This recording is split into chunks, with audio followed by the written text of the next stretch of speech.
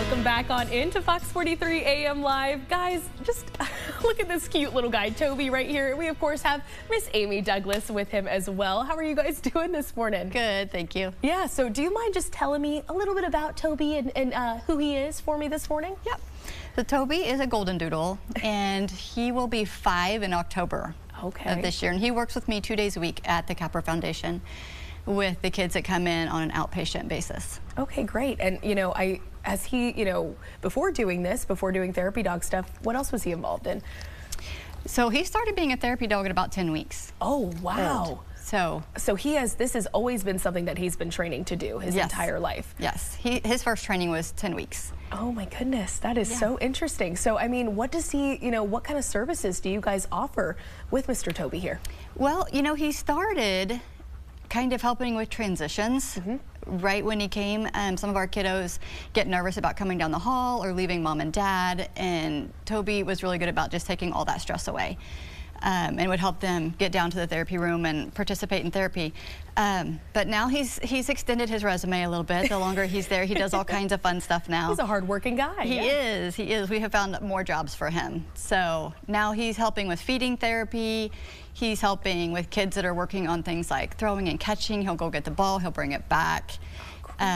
We even have an adult service person that comes for the day program that takes him out on a schedule and has taught him to follow a routine and to keep a time schedule and develop his social skills as well.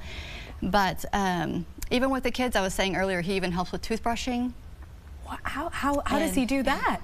So that's just kind of something that kind of fell into place. But a lot of the kiddos that we work with are aversive to having a toothbrush in their mouth. It just really bothers them sensory-wise. Of course, yeah. And it's really stressful. We bring out the toothbrush and they're like, I'm not having it. I don't want anything to do with it. So I'll give them the toothbrush so they have control over it, and they'll brush Toby's teeth. And Toby lets them for whatever reason. He doesn't mind.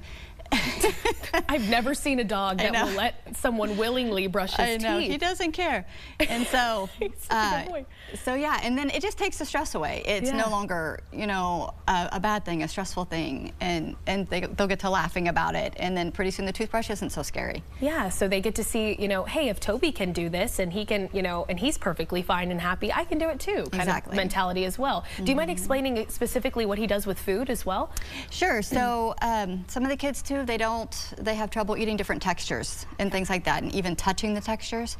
And I have some kiddos that don't like dry things, and so I brought out some Fruit Loops, and they don't want to have anything to do with it. They don't want to touch it. So I'll feed Toby a Fruit Loop. Well, then they would like to feed Toby a Fruit Loop.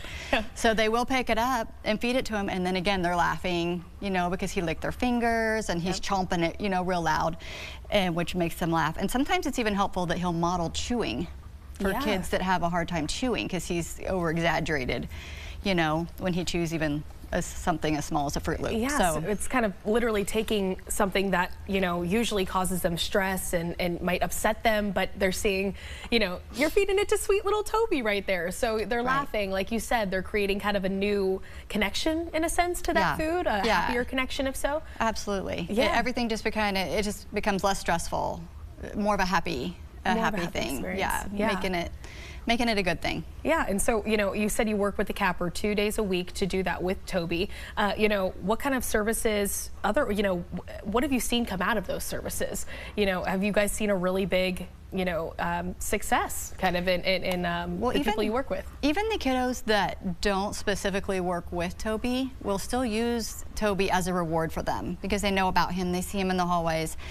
And so he'll be a motivator for them to use after their therapy sessions. And so they'll come down and just see him and say hi to him, give him a treat, that kind of thing after their sessions. And so he's used quite a bit, just, you know, with lots of kids. And he likes to sometimes wander out into the lobby and even say hi to the parents that are out there. And I'm sure if the parents are anything like me, they're very excited by that too.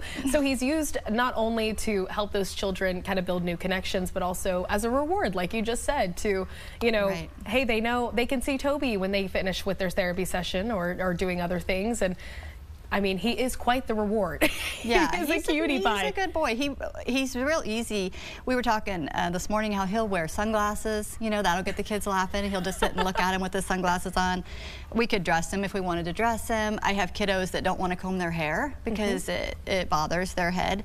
And so we'll kind of use it like the toothbrush. We'll give them the comb, and then they can comb Toby's hair, and again, takes away all the stress. Yeah, and so I mean, if there's any parents out there that are watching and that particularly, you know, maybe need their own therapy dog or would like to, you know, find out how they can help, you know, use Toby in some sort of way, you know, what would you say to them this morning? Toby went to KMO dog training here in Topeka. It's up by Lake Shawnee. Okay. And so that's where he's done all of his training, and they're great. They offer even videos that you can watch at home, and their classes are really reasonably priced. So, yep. That's where we went. Okay, yeah, so of course I can get that linked for people in our web story that I'll post after the show. And you guys, if you're interested, of course, in using a therapy dog, is it something that you would recommend? I mean, based off of your expertise. Yes, yes, and I think the dogs love it too. Toby loves the kids. I mean, there's not a child out there that he doesn't want to go see and play with. So I think you got the right breed of dog and the right personality, and then it's a great fit. It's a match made in heaven, right? Yeah. All right, well, thank you so much, Amy. And hey, thank you, Mr. Toby. Probably the most well-behaved dog Dana and I have ever had on the show. So, and look at his little cross leg over there. He is just the cutest thing.